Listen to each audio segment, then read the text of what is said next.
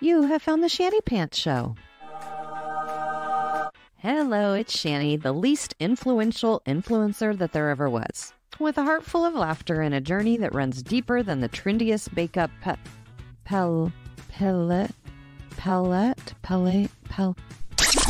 You may know me from my ridiculously comedic fashion and makeup tutorials on social media. But guess what? There's so much more to the story. I was born, raised, and married in a cult. When I left the cult at 31 years old, I had no knowledge about real life or how to process what I had been through. I felt very alone. The past couple of years, I've been on an incredible journey of learning, growing, and recovering, and I'm excited to share this with you. I'll bring you stories from the Cultiverse, where many cult survivors and experts share their knowledge and experiences. Their stories are more than inspiring. They're a roadmap to self-discovery and resilience. So get ready for a podcast that's part comedy, part wisdom, and a whole lot of heart. If you feel alone in your journey, my hope is that that will change once you hear these stories. Welcome to the Shanny Pants Show. I am so excited today to have Rebekah here with me, and I really appreciate you coming and being on the Shanny Pants Show. I've been very excited to talk to you and get to know your story a little more. So why don't you go ahead and introduce yourself for the audience and just tell us who you are. Yeah, thank you so much for having me. I've been excited too. So my name is Rebekah Drumsta, and kind of my little one-liner thing is 4 different religious cults impacted the foundation of my life. So my childhood started as this kind of, they're all linked, this chain link of all these different religious cults. And to the outside world, we look like a normal family, just in normal church type settings, just a conservative Christian family. But then not everything that glitters is golden, is it? So that's kind of my background. Now, though, I'm married, I'm a mom, I'm in leadership in an international nonprofit, and then I also do work with religious trauma. I do consulting and coaching, and I write and I blog and I do all the things. And that led me into this work of, I know what it's like to be a new mom and scared out of your mind with what you believe, because you start realizing I can't raise my kid this same way. But I don't know what's right. I don't know who I can trust. I don't know what to believe. I don't know who I am anymore. And so I kind of got into the religious trauma space because I never wanted there to be another mom who felt like me and felt like she was the only one and she didn't know what to do. And so that's really that, and the birth of my daughter is what was the catalyst that really threw me into understanding and doing this work. That's awesome. And it's so interesting because that was kind of having my first child. Our kids are adopted, but when we got him and started raising him when we were still in our cult, that was one of the main things that was getting me on the exit, because I kept thinking, like, when he was 3, I think, 2 or 3 when we removed ourselves. And I just kept thinking, like, as he gets older, I have to lie to him. Because I don't believe these things. And that started feeling so icky to me, to just like, oh, here we go again. Like, just how I was raised, it was so confusing. Our family was always in trouble, and because we were like rebellious, and, and I'm like, oh, here we go again. Like, I can't even imagine, he's this little toddler right now, but putting him through what we had to go through. So that's interesting, because that was exactly my mindset around it. It was like, how do I'm going to be lying to my kid. I'm going to be lying to my kid. So let's go back to what led up to this and start with, like, your childhood and kind of how you were raised, and then kind of your movement through, like you said, multiple different groups until you decided you were done with all of them. Some of my first religious memories, like being 3, 4, 5 years old, most of them are not positive. One of the first being, I'm around 5. My family had decided to leave a church. So this church had become a cult to itself, because the pastor would do things such as, everyone in the church stand up. Now, I'm going to say something that I believe or want to have happen in this church. If you do not agree with me, you must walk out the doors right now and never come back. And no one is allowed to speak to them ever again. They are now shunned from our church. So this completely divided my own family. This divided friends. This divided all of this. And so my family eventually decided to leave that church, which again had become a cult to its own self, because of the leadership, because of the style. Also within that denomination, I've heard the same type of thing happened. It kind of like the Independent Fundamental Baptist, it kind of festered and went from one church to the next. But they did leave. And so I'm 5 years old. I'm on the church playground. My family had been in leadership, and so they had to finish up some things before we left. And a little girl walks up to me and picks up sand and just throws it into my eyes. And she starts telling me that my family's going to hell, that nobody's ever going to talk to us again, that we're horrible people because we're leaving this church. And so that's what I remember, like, wait a minute. So if I go to another church, I go to hell. And then also around 5 years old, there had been a family that had been part of a Mormon sect down in Mexico. It was a Texas-Mexico sect. And that had been founded by one man who was the father, the leader of this. And one of his daughters and her husband and 6 children escaped. They left, and they ended up coming to our church. And they were not going back. They refused to go back.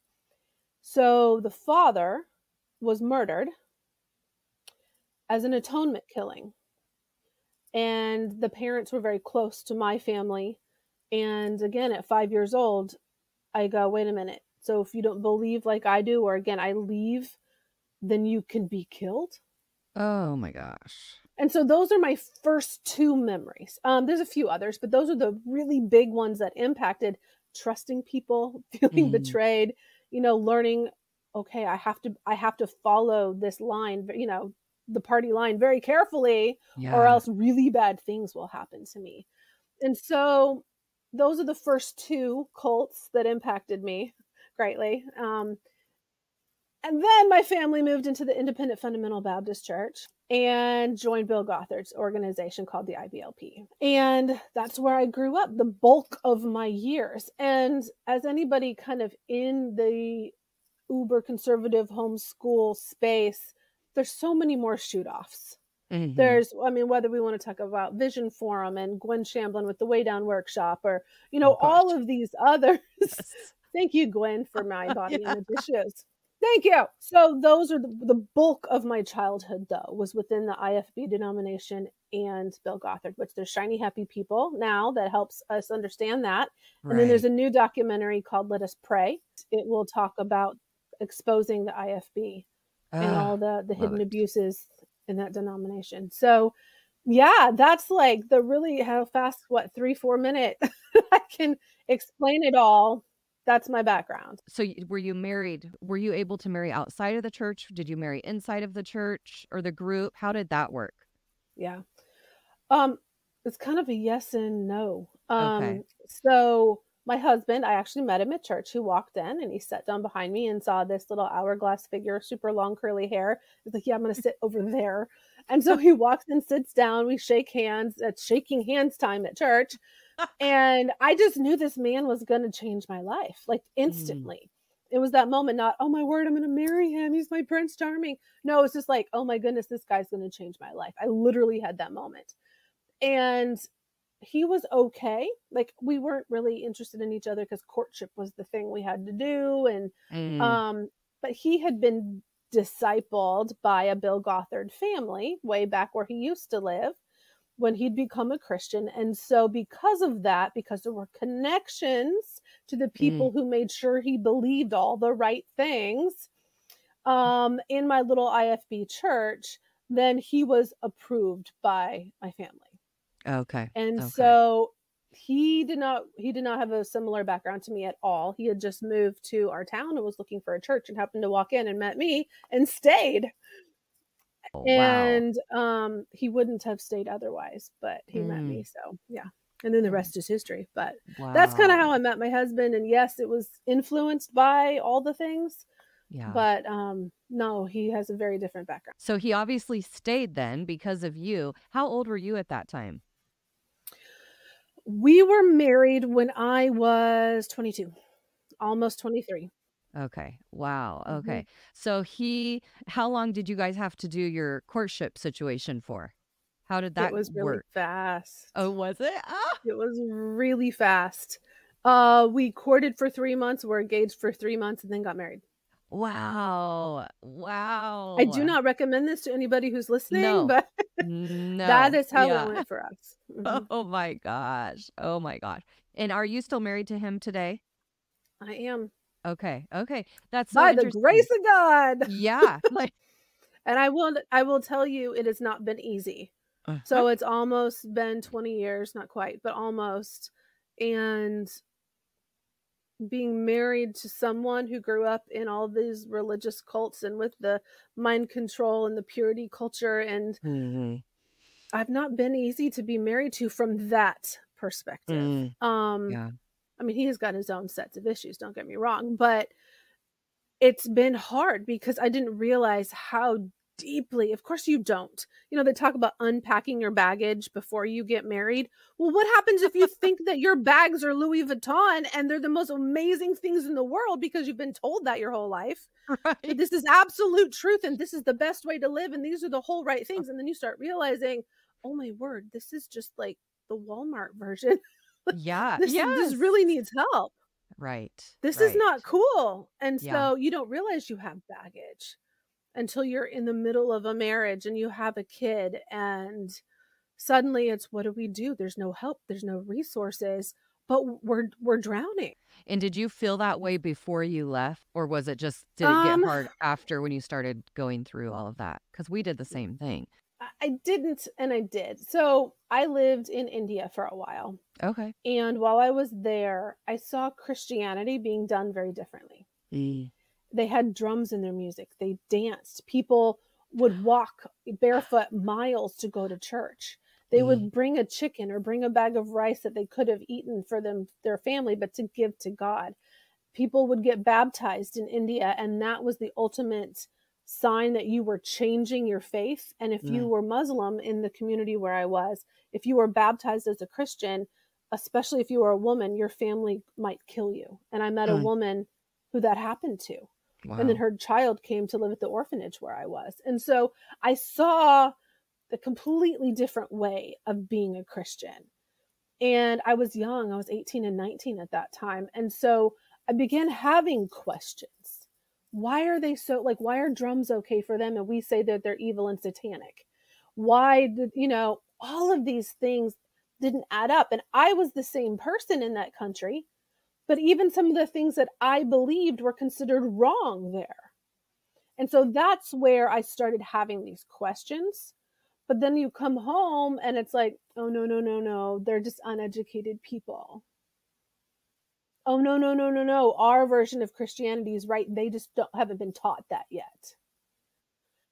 So getting married, moving out about a year after we were married, my husband was like, we're leaving this church, by the way. Bye. And as a good, submissive, obedient wife, I followed him. And that's how we got out of that church. And he would then tell me, I only stayed for you. so, Oh my um, gosh. So he was so only I, really in it for about a year and a half then. in that church, yes. So Oh, again, he'd been discipled by the Gothard people when he was younger, but then he was only there, but he knew quickly that something was off. He didn't know how to say what it was. He just knew something was off. But he met me and he knew that, yeah, this is the person I'm supposed to spend my life with. And so, oh, well, I'm so glad. Like, I love that you said this, it hasn't been easy because no. I feel like so many people. So, my husband was raised the exact same way I was. We were Okay. born into our group cult. And so we didn't have, we both have the same baggage or similar baggage, going out of Yeah. it. But it has not been easy. And we're at, I think, 23. We've been married 23 years now.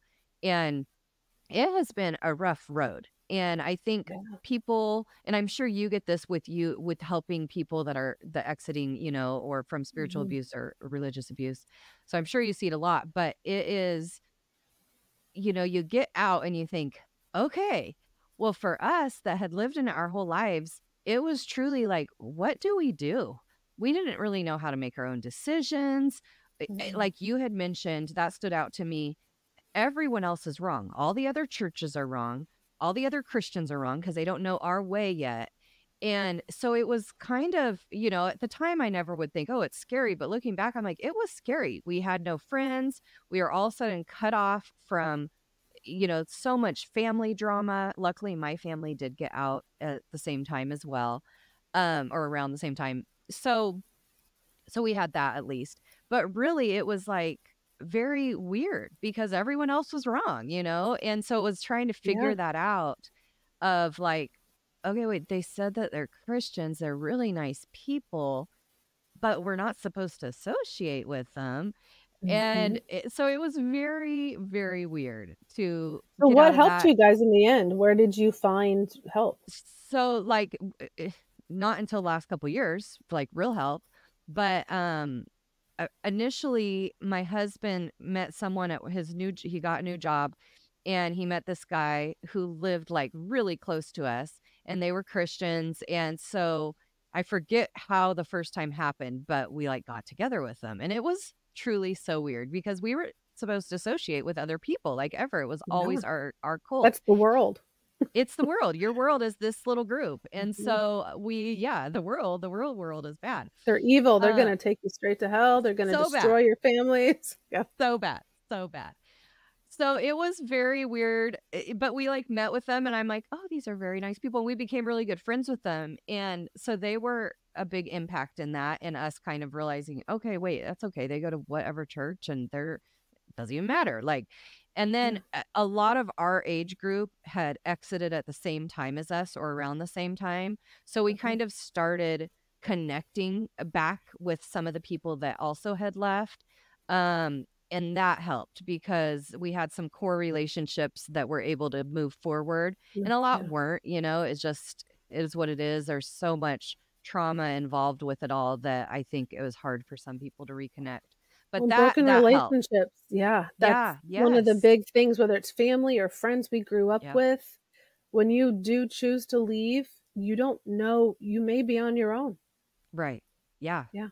it's very, and it just causes so much, like, we always were taught, that we shouldn't have division and unity. We should all be united and no division. So they would use the word division as like, "You're not following the rules, so you're causing division." And yet the Mm, division that they put on the families and the yeah, friendships and these lives was absolutely off. I mean, it's still going. So it's yeah, absolutely terrible, the division that it's caused. I've talked to people that would love to be on the podcast from my group, but they can't because their daughter's still in. And they're like, if she finds out I speak out about this, her husband won't let yeah, her talk to me, and we barely can talk as it is or whatever. And it's I like, get it. yeah, I'm sure you see that all the time, and it's Well, it's that's why I didn't devastating. use my full name, when I started blogging. I couldn't because I was scared. I'd already lost so many people. I was already feeling like I was living this double life, of what I really believe, and yet over here is what I was still, going to the church or, associating with certain people, and I was like, "But I don't think like this anymore," and I would just have to keep my mouth shut, and it was one of the most courageous things at the time that I'd ever done was when I put my full name on my website and not just, the other name. And that felt like this huge reclaiming moment, and also I'm putting this banner in the sand, like, "This is me, this is my belief, this is what I believe."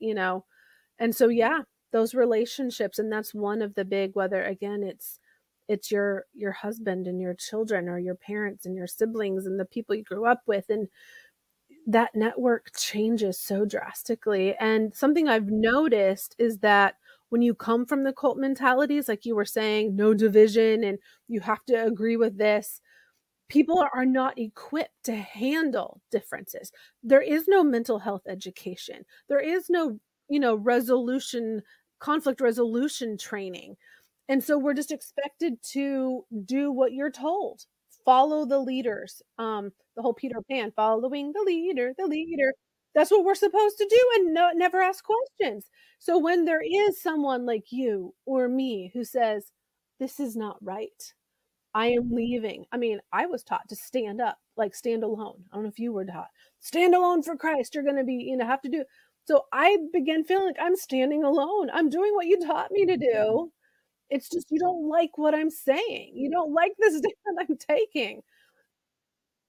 Yes, and so because nobody has the tools, the skills, nobody knows how to navigate it. So then you and we're the ones who are going to therapy, who are getting these tools, who are, trying to we don't wanna lose our families.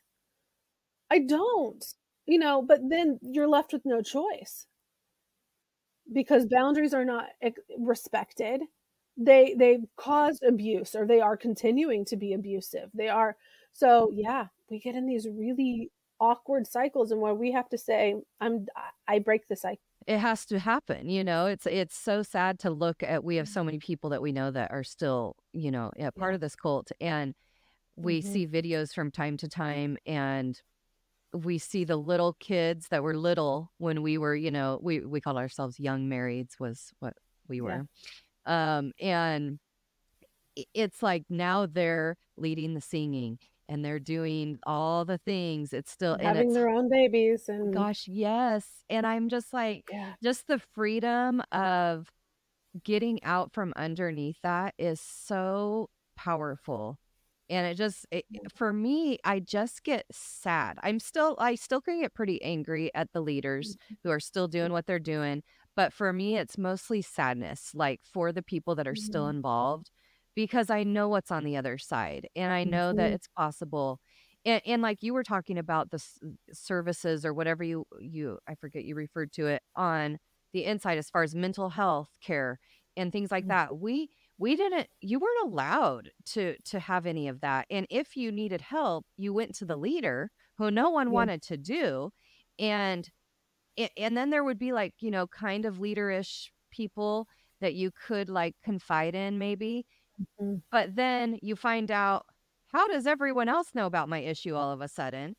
Constant betrayal too. Yeah. Yes, and it's all different forms of betrayal. And there's so many adults, I would say, not so many. There's a couple growing up that I and my husband as well really looked up to. Yeah. And you really thought these are people you can trust. And then Hardcore, yeah, straight-laced. the Yeah. hardcore, they're a little bit more relaxed or whatever. And then to see how firm they're still standing in that when you have had moments with these people that they do not believe, or at one point they did not Yeah. believe this hardcore. And now it's like, I don't know what They're still drives in it. They're you're still saying in that, it. and I'm thinking of one family that is coming to my mind right now, and it's like they were the ones who didn't they let their daughter dress differently. They Mhm. did different music. They went to movies when we weren't. And I'm like, okay, so they're not all the way in, but they're still there. And Yeah. just like you said, yeah, Yes, there it's are like those people. But recovering from it, it's kind of the same way. Like I've noticed this pattern where when you grow up in a very fundamentalist, legalist, religious background, usually the first thing we find is grace because we didn't have any grace. So then there's a lot of people that I still love very, very dearly who get stuck and stop right there. That's it. That's as far as they go. This is freedom. So they get all the way out, and it's hard work. It's hard work to find grace, to embrace this new concept, and then they stop. Then the next one is gospel centered everything. Well, this must be the answer. We have a gospel centered church, a gospel centered family, a gospel centered all the things. So it's all about Jesus. It's all about Jesus. And okay, that's great. Okay, now where's the next? So there's like these stages that people go through as they're getting out, but then we get stuck. Yes. And the biggest part when I knew that I'd reached, so healing is one of those words that feels kind of ambiguous. It's like, what does that Mhm. really mean? Like, and perhaps to everybody it's different. But for me, healing means it's a level of awareness about my situation and myself so that I can recognize triggers, I recognize patterns. And so healing means I have enough awareness of everything that I know what's coming and how to manage myself so that I don't cause harm to myself or other people. Because what we do is we get on those patterns, on those cycles.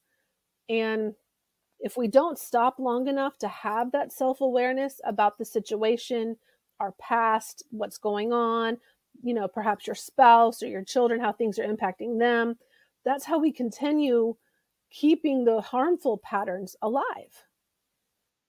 And so we have to stop to gain that personal and larger scale awareness so that we don't continue those patterns. And so for me, that's what healing looks like. And as I began to have that greater awareness of myself, my situation, what I used to believe, where I'm going, why my parents joined this anyway, why all of this happened, I began to see that everyone has the freedom to believe whatever it is they want to believe. And if I truly believe in freedom of choice, freedom of thought, then I have to let the people who are still in the cult have the freedom to believe that too. But I have the freedom to say how those beliefs cause harm to me and to the people I care about. So it's this weird balancing act of if I truly believe in the freedom of mind, freedom of thought, freedom of expression, or what all the freedoms, then I have to also apply that to the world that I am walking away from. But it's heartbreaking because I know the hurt. I know the abuse that's happening back there. I know the control tactics that are being used and the manipulation of the Bible and of spiritual practices. But I can't, so it's the hand up, the hand down thing where the people that are looking for help, like I was at a time, I want to be there to grab them, but there's still days when I need help and I need therapy and I need Yeah. friends. I need, Right. so. Well, and I think when I think of healing too, I think it's ongoing. It will never be like, I'm Yeah, healed. It's going to yeah, be, nope, because life circumstances change, everything changes. But I like what you said with that.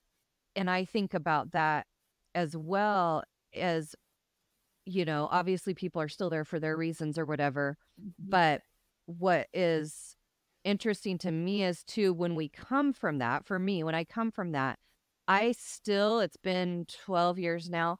I mhm, still remember what it was like to be that. So yeah, I still remember the judgment. I was super mean to my sister for a while because her and her husband left for a while, and I was super judgmental. I mean, we were as a group of judgmental people, like we were it. But I can remember, and I think, my family, we were always a little bit on the outskirts, and I think mentally I was always, I have mm, thoughts as that I can remember as a child yeah, questioning things. And so I feel like mm, my mind, I was always a little bit on the like, is this okay? Like, I don't know why, but and I mhm, think, but even with that, I think I still remember being right and knowing everything and accusing everyone else of being wrong. And so, mhm, like, when you picture them there still, I'm like, yeah, like, I know what they're thinking. Like, I know, I mean, yeah, not specifically them, but like, I can remember being there, and so you yeah, understand, like, that draw, it's so heavy, and, um, you have the families like mine and some even more that are there for generations, yeah, and it's all they know, and when you really are afraid of everything else, and that's all you know, that's your cozy little safe place, and what gets to me, and I like that you said that at the end there, it's the abuse that is the problem still. Yes, I want people to yeah, have the freedom to believe what they want, think what they want. I'm there with you, but it's the abusive type things, actions yes. going on that are undeniably like not okay. And that's where I feel like when you do Well, if have you so many take the people. so when you were saying about how it's the abuse that is back there in the world that you and I have walked away from, that's the part that's like, what do we do about it? Um, but that's where, again, as I was saying earlier, people don't have the mental health tools or training or culture. And for me, I did not know what abuse was. So the women, the girls, the children that are left behind, they don't know they're being abused. I didn't know I was being abused. I had been taught that these certain things were biblical, that they were right. And so that's one of the reasons why the work you're doing, that I'm doing, that other survivors are doing really matters, because when a woman, especially, or a man chooses to something's off and they start diving in and doing a little bit of looking around on the internet, if they can find a voice that says this is what abuse looks like. If you've been hit this way as a child, that is abuse. If you've been spoken to this way by your husband, that is abuse. And so that is why it's so important for survivor voices to surface. And again, not every survivor can. There are so many different reasons. You mentioned it before. People can't come on and talk publicly because of what they will lose, or they're not ready, or it may actually hurt them. Not every survivor can tell their story publicly. It may re-traumatize. But the survivors who can really, there's so many layers to the people who are trying to get out, the people who are just out, being able to help name things of this is what abuse is, this is what it looks like, this is how it was formed in the church, the family, the group that I was in, and this is how we are now all collectively saying no. The survivors, you, me, all of it, we're all saying no, it stops with me. My voice is one of the buck stops here moments. Your voice is that moment. We're And that's done. so right. Yeah. And I think that you're right. It's so, and that's where social media, um, podcasts, I mean, there's so many Yeah. things that can make such an impact now.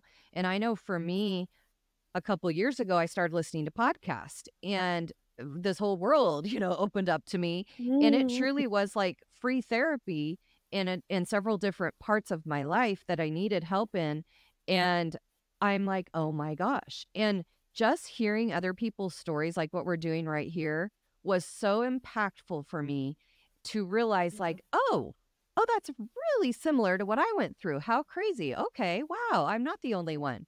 And Yeah. and I do think it's so valuable, because I look back 12 years ago when we got out, there Mhm. was nothing to look up that No. I could find, or if I had the It means was to about even do it. 15 for me, and there was nothing. Yeah. Yeah. And it's like, so that I think is, you're right. If the people keep speaking out, then hopefully that's where, like you said, they don't know it's abuse. When you're in it, you don't understand it's abuse. And I've done a lot. I remember that moment, again, still being a young mom, a couple-month-old baby, and my house was very, very creamy beige colored at the time. Creamy carpet, creamy walls, creamy everything. And I remember sitting on my cream-colored carpet next to my cream-colored wall, and I start crying. I just sit down on the stairs because that moment of this was a cult hit me. And I also remember the wave, not on my cream colored stairs, but of I was abused. And so I know what those moments feel like. And they are, for me, it was life changing, because that's when my mind and my heart were suddenly open to accepting new thoughts. Because this wasn't just odd. This wasn't just a little bit controlling and lots of rules. This was an abusive, controlling, manipulative environment that has caused harm. And so whenever I have a client or sit down with a friend or, someone, and they have that moment of realization of either this was a cult or I was abused, I see that as a very sacred moment. Because again, it's like opening up your chest and exposing all of this stuff. And again, you didn't choose it. Oh, so many of us grew up in it. I didn't choose it. So, but it's this huge revealing moment where suddenly there's this pain and this release at the same time of I didn't do it. It wasn't something wrong with me. And that moment of it was a cult or this was abuse is so pivotal in your life.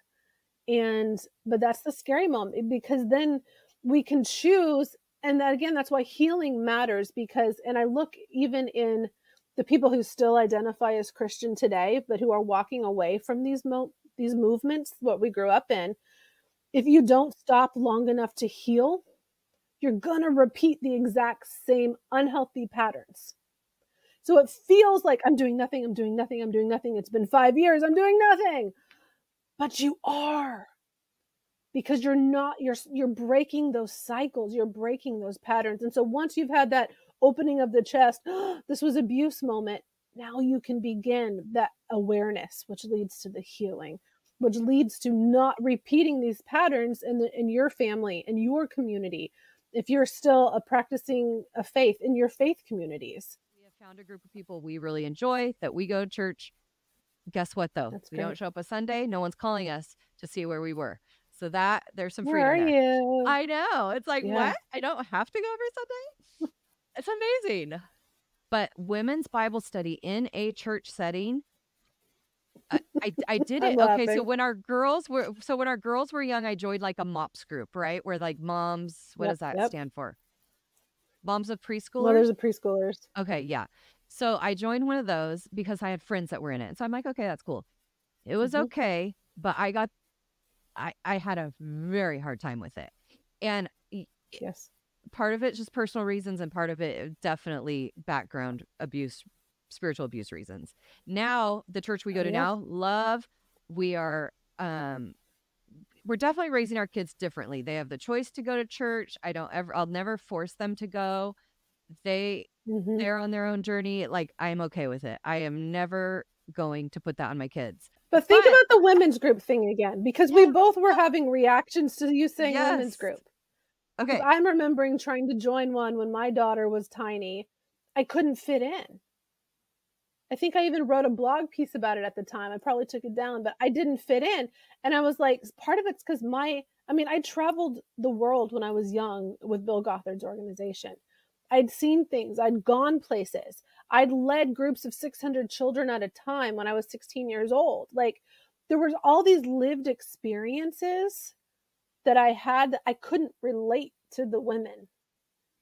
There was no way I could relate. And then they would sit around and whine and complain, and my husband See? never helps. And See? so there Oh was my no God. edification. And so, but now looking back, you mentioned, yes, the spiritual abuse, this, but I think too, it's the mental health aspect. Yes. There is no support for moms. There's Mm-hmm. no true support. It's just, we all come together, we get an hour of free babysitting, we drink Right. coffee, listen to a lady talk for 20 minutes, and then we whine and complain because we're so stressed, we're so overwhelmed, and nobody's Mm-hmm. helping us. Mm-hmm. You And know what else? so, Yeah, go go ahead. for it. No, No, no, you go for please it. go. I want to I hear your was perspective. No, that just brought something to mind for me when you were talking that I'd never considered. And so I'm just processing it. But I think when you were saying whine and complaining, that is one of the biggest things that I'm like, why? Like, is this just a complain fest? But when you said that about the abuse, I'm Mm-hmm. wondering, because of my background, we weren't allowed to whine and complain. Nope. You You had to suck it never up, said, Buttercup. you never said, I'm upset that my husband didn't take the trash out. You never would complain. So maybe these women were not raised the way we were and have the freedom to know that this other group of women won't judge them on fussing about the husband taking Mm, the trash out. or And I helping with just can't diapers, or connect helping with. with that because I'm still so much of the like, you're fine, just hold it in, you're fine, get over it, Mm-hmm. wait till you have therapy, you're fine. So maybe, I'm not saying I still want to go join Maybe. thing, but maybe that they do have more freedom in feeling like, hey, these women have my back and this is my moment. And I don't know. Yeah. But I think for me, being coming from my background, I have to be the one that chooses. I tried that. Okay, met some nice people. it wasn't for me. And I think and again, I think back when I was doing mops years and years ago, I wasn't at that mentally sound space where I could make a choice like that. Where now I'm like, I can still participate in different aspects of this church. This part of it Yeah. doesn't work for me. I And like that you're saying it that way too, because I always thought there was something broken with me, that I couldn't fit into whether it was a secular or a religious moms group. There's something so wrong with me. But I like how you're saying that. It's like, it's just not working for me right now. This is just not what I need right now. And that's part of the growth, of the awareness about myself. But then it's tearing down some of that old stuff where, probably like me, you were taught you had to sacrifice for everyone. You had to serve everyone. And then that's why we were never allowed to ask for things for ourselves. Self-care was a dirty, evil, worldly word. And so even recognizing this is not a space that is constructive for me, that was something I couldn't do back as a new mom. I just thought I was broken and so messed up that, yeah, I was the problem. it just made it worse. Like, I know for me, when I was going to Mm-hmm. mops, I would leave, everyone's leaving encouraged and happy, and I was leaving depressed. Like, ugh, Yes. like I didn't get anything Yeah. from that. And I tried really hard. Again, like probably Yeah. you, I don't remember thinking, but I probably was thinking, oh, what's wrong with me? Why am I not having a good time here? Everyone else is doing great. Yeah.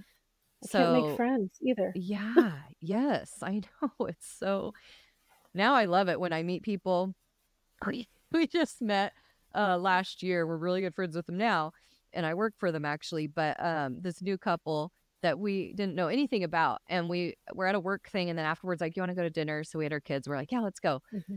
And so we sit down at the table. Never had talked seriously with these people. They're just like, so how did you guys like meet? And we're like, well, we knew each other Well, when we were in the cult, and then we got married in the cult. And they're like, so now it's hilarious. But I love telling people it now. mm-hmm. And one of the it's a very pride thing. I love hearing people are like, how did you turn out so normal? That's And I'm awesome. like, well, That's I love not that a you think I'm pride normal. thing. That's not a pride thing. See, I had a friend of mine recently. I told her, if I say this, I sound so prideful. And she's like, shut up, Rebekah. When you I are know. prideful, I will tell you. Thankfully, she's old enough to be my mother. And so Oh, she can good. do those things. So, but we've been taught it's pride. It's not pride. Yes. Thank you. Yeah, you're right. Yeah. But yeah, No, but I love hearing that. I'm like, oh, I'm glad that someone thinks I'm halfway normal.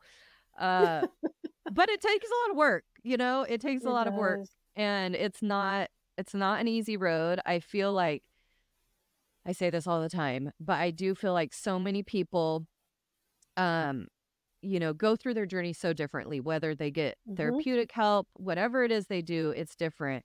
And my thing is, I just, like you were talking about the different levels of stuck. I've never really heard that way. And thank you for sharing Well, that, we because get I feel scared. like, yes. And And that's, you I get think, overwhelmed. I can't do anymore. I can't yes. do anymore. And I used to tell my husband so often, it's like, okay, I know the whole box concept, like put me back in the box, but I felt more like I was this like wild stallion inside like a pen in the middle of like Montana or Wyoming. And the gates open, and I can see the gorgeous mountains, and I can see, but I'm like, all right, I took a couple steps out. Now I'm going to go back in. Now I'm going to go 2 or 3 steps farther. That's it. But I never actually get up to the mountain all the way to see the views, to see the entire vastness of freedom that's available to me, because it's so much work. It is so hard. And then you have all the layers of fear and all the what ifs and all the mindset from the mind control. But yeah. Mm. It is, and that's the thing. It's a lot of work. And I have, like, I'll Mm. go through phases now, even doing exactly what you just said, where I'm just like, oh, it's too much. Like, and I think we have to be self-aware to where we know when we need a break from certain things. But I'll go Mhm. through moments where I'm just like, I'm not going to journal right now. I'm not going to do anything right now. Like, I just need to do nothing. Just like get through the week Yeah. and do nothing. And so I think being aware of kind of where we are, and that's been a process too for me mentally, is getting to a place where I am healthy enough to be aware, and not like it happens all the time, but of what I'm needing when I need some breaks from things. Because like I took almost a year off of the podcast completely because of a depressive episode I was having. And it was just like, I'm not accountable to Yeah. anyone. It's my podcast and I need to do what I need to Nope. do. And I had to take Yeah. a break, and I But that missed is it. I love healing it. because you Yeah. recognized it. Yeah. But you Yeah. recognized what you needed and you Yeah. took action and you did it. So that is healing. Because I wouldn't have done that when I was 20 years old. I would have kept sacrificing and suffering and doing for others, or the That's all we did. expectations, all this level of perfectionism that we've been Yes. handed, and also the level of imposter syndrome, Oh. because we were like, I was taught to always deflect the glory, deflect the praise. So if I played a piano special or sang at church, I had such a wonderful coach, or my teacher was amazing. My parents really made me practice. Thank you for the compliment. I could never receive it because that pride thing. And so now as an adult, I feel like I'm nothing. Like, who am I to even be on the Shany Pants podcast? Like, who am I? Like, I don't. And so because we were handed, like, imposter syndrome was wired into our DNA, because we could never accept that praise and that glory. It all went to God or to our authority, instead of saying, no, I have skills and abilities, or I have worked hard, or I need this, or I want that. There's nothing wrong with that. It just feels so opposite. It feels so wrong. As you're saying that, I'm just like, because it's so, even like, I mean, I think probably, Me, yeah, I'm the problem. No, she's reading my journal again. no, I promise. But it's so true. And I think, okay, I've been out 12 years and that's still a huge thing I deal with. And I've like the last several years been pretty, online a lot, on social media a lot. And so I'll get a lot of compliments. It is still the hardest thing for me to just respond, thank you. Like, I have to be like, oh, you're so sweet. Literally, I'll say, you're so sweet. That's so kind of you to say thank you. Like, I can't just say thank you. I have to give because you them don't a think they compliment mean back. Right. Because I'm like, it's not Yeah. that funny. It wasn't that good. Like, And Actually, it was, but okay. Well, thank you. Look at me. Look at me just saying thank you. All by myself. Perfect. I'm so proud of you. Oh, thank you. Oh, thank you again. But it's awful. And it's like, here I am. I'm 42 years old and I can't just accept a compliment. Like, I literally and think they honestly are giving you one because they mean it. I know. But you're right. It's in the DNA. Like, it is so a part of our life. And like the judgmentalness, that's one of the biggest things when I got out. I'm like, I'm over being judgy because, and we had different levels. I felt like there's still people that we're friends with now that have gotten out as well that I can't stand being around just because of how judgmental they still are. But that's one thing. It's in here still, like, but it's getting better. You don't say it. And I was never one probably to say it that much anyway, but I feel like, okay, 12 years out, it's still in there. Like, it's definitely getting better. It's getting I'm at easier. the post office like last year, and I see this guy, like, his pants are hanging down with his boxers hanging out. He's got, I don't know, like, you just look at this like rocker punk, whatever dude. And I sit in there and I'm like judging this guy. Oh my word, pull your pants up. Where is your mama? Like, oh my word, then the next thing, he's already out of the post office. He happened to see an old lady coming up the sidewalk. He goes and he waits for 3 minutes holding the door open. Oh my gosh. So this lady, and I'm like, okay, I just learned a lesson. Why am I still judging this dude by his appearance? I know better than that. Right. Why am I doing this? This is not right. Like, he's just expressing his own inner feelings and his own creativities and his own, why am I judging this boy? Boys. Why don't you talk a little bit about kind of what you're doing now? I know we briefly have touched on it. What you're doing now, books you have available, and where people can find you. Yeah. Yeah. So I'm kind of doing lots of things right now. I have my job, and then I have my other job, and then isn't that what we all do anymore? Yeah, all the things. So this year, I was a co-author on a paper on religious trauma. It was released by the Global Center for Religious Research, and it helped us show that there's a lot of people in the United States right now that are struggling with Mm. religious trauma. And religious trauma can come from your home environment.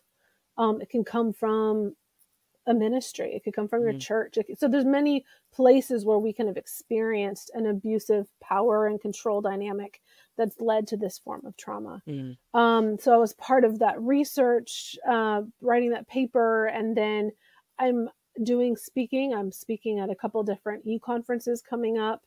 Yay. One of them actually talk about tending the wounds of religious trauma. That one's coming up in December 9th. But I'm still continuing to blog. I'm doing that. I'm doing my other work. I'm doing some research with the DNA side of my work, the identity trauma with DNA discoveries, doing some research with McGill University up in Canada. And I just kind of have a bunch of irons in the fire. But yes, I do have one book out right now. There's a couple more in the works.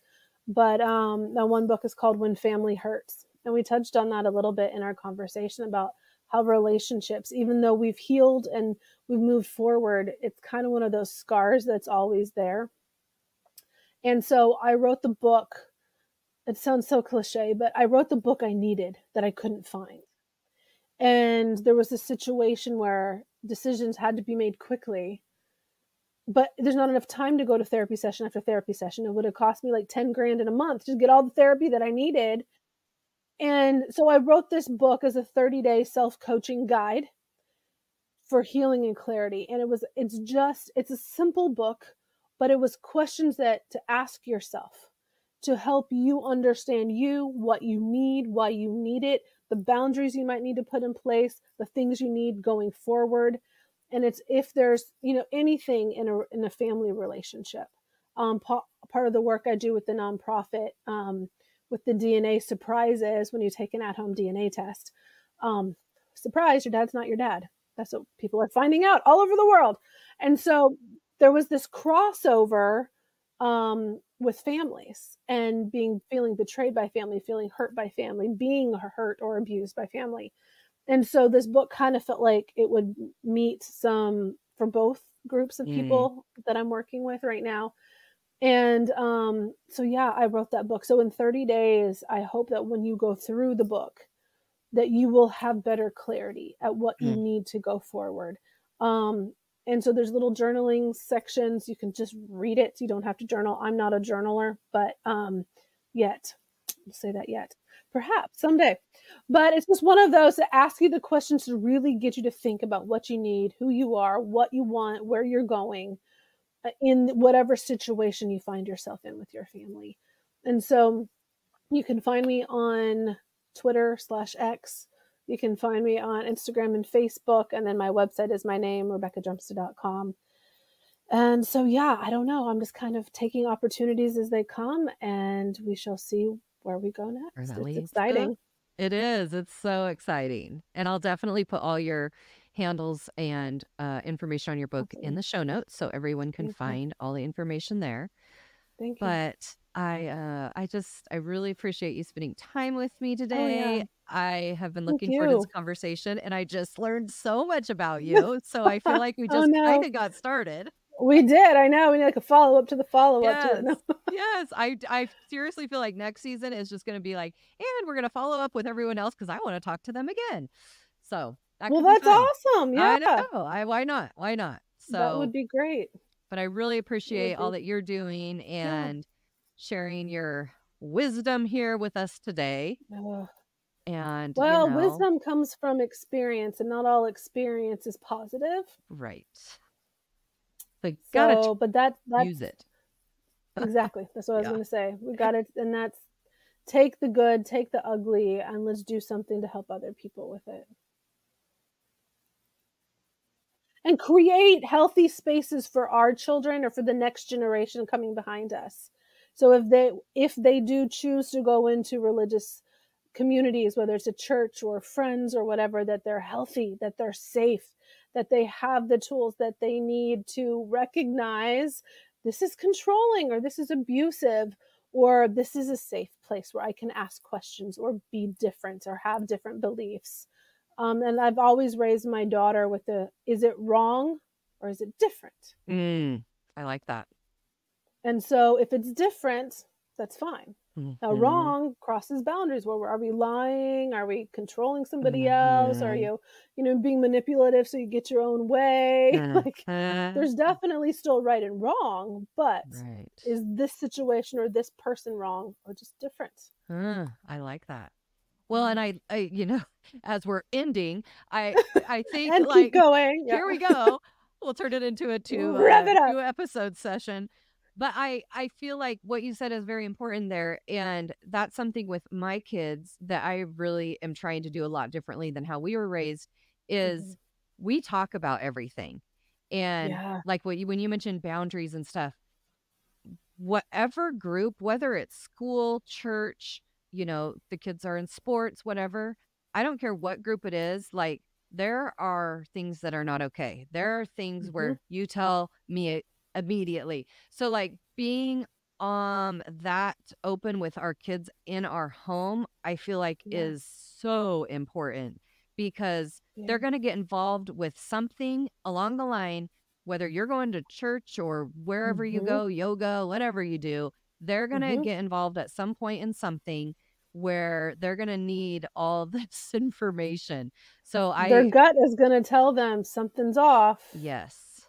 Yeah. So I think it's But it's very, so important to have those conversations with our kids, and also just because you and I grew up under authoritarian control. We grew up with our parents of like, they must be perfect, and we never questioned them, and we're not allowed to, at least I wasn't allowed to ask about their past. I wasn't allowed to, all of these things. So if you and I are just upfront about who we are and our struggles and the things that we're learning, to me it's like that just makes you so much more real to your children and lowers their I have to be perfect. And then when those times do come along when they have to say, okay, mom, this person at school did or said this and I think I need to talk to you about it, you already have that safe place going where you have been vulnerable with your children. You've actually said, mommy was wrong, I'm sorry, will you forgive me? You Yeah, every day pretty much. Yeah. But it's that new pattern that we're breaking the old cycles, and being a cycle breaker, excuse me, but being a cycle breaker sucks. It's like it's so hard because yeah. And then when you're married, you have the two of you coming together and you're both breaking generational patterns and cycles and it's like, what are we doing? But your life's work is breaking those patterns. Um and it's so important for our children to watch us doing that, to understand why we're doing that. And they get to be part of us establishing the new healthy boundaries, the new healthy ways of managing conflict, the new healthy ways of interacting with people and viewing and how we view people. And we can become that safe space for our neighborhood, for the school, for the sports teams. Our family can be the right, safe space, right. the ones who bring peace to the world. Yes. And are accepting of all. And yeah, I mean, Hmm. there's so many things that, yeah, I've been trying to impart wisdom upon my children where it is just more, uh, yeah, definitely not perfectionism going on over here. That's for Yeah. sure. We have a While lot. mommy still wants to be a perfectionist, I'm telling you, you don't have to be. Although Right. I really don't like that outfit and I think you look silly, but Oh, you know what? You get to wear it every because day. you Oh my have, gosh. It's yeah. just like, don't say anything. Some Don't say of that anything. is Don't say just anything. momming, but some of it's also, so for Yeah. example, I will give you a quick example. My daughter was like maybe 3 or 4, I don't remember. And this guy hit us. It wasn't a super huge wreck, but but we had Taco Bell in the car. And so she has whatever she was eating goes all over her clothes. She's in her car seat, goes all over her clothes. And do you know what the first thing I did after I made sure my husband and my child were safe because I wasn't driving? The first thing I did was I started cleaning up the Taco Bell in my car. And then I pulled out the clean clothes out of her diaper bag and put clean clothes on because I didn't want the police officer to see my child with food all over her clothing. That is the programming I'm talking about. That is the perfectionism. And I was like, I wanted to stick that bow back in her hair too, but she wouldn't let me at the time. Before the officer gets there, clean up my car, clean up my child. Not, we were just in an accident. Okay, we're all good. So those are the things that you and I have been deconstructing, have been rebuilding, have been telling our children, I don't care if there's taco juice all over your shirt. Right. You were just in an accident. Just sit still and take deep breaths and make Right. sure you're safe and healthy. Right. Yeah, that sounds all too familiar because it as an adult, we're constantly, or I'm constantly in my brain, like doing, like it's always there. And so it's like always, it's work. And again, that's where it's work. It's work to be in recovery. It's work to be healing. And I think that's why a lot of people don't do it, because it is a lot of work. It's the pendulum swing. I know. Like, I knew a family who dressed, they had the dresses with the high necks and their arms were covered and they wore the head coverings.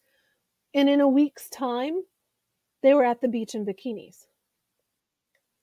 And while, they have the freedom to do that, it was really, really, really fast. So that's the pendulum. But then I've also known people who go, oh my goodness, this was all wrong. Boom, I'm no longer a Christian. I hate faith-based anything. I hate God. Which again, you have the freedom to go there, but that's really, really fast.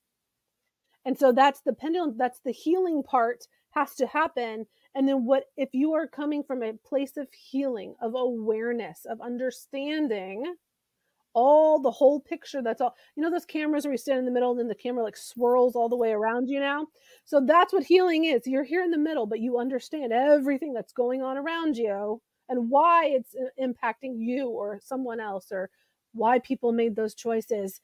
Then you make the decision to wear the bikini at the beach, or then you decide, I'm no longer going to be a person who has any faith. I'm an atheist, or I'm a what. So instead of just choosing these quick reactionary things, take the time to heal first and say, I don't know right now, but I'm healing. Oh, that's right. Forever. Oh my gosh. Okay, now we're for sure really ending. So thank you. Are we done? We're done. Okay. I mean, we're not even close to done, but we're ending this one. Okay, perfect. Really appreciate you being here, and we'll definitely have to do this again. Thank you all for joining me for another episode of the Shanny Pants Show. I really appreciate you guys hanging out with me every week. You can find all of my links to all my social medias, anything your heart desires, at shannypantsshow.com. You can even find my amazing merch is back up and running there. And you can email me from there, all the things. Also, you always ask, how can you help me out with this whole podcast situation? You can subscribe to my podcast. You can leave reviews. You can share it with friends. I appreciate it all. So I am super excited to bring you guys the rest of the season. It's going to be amazing. And I'll see you next week.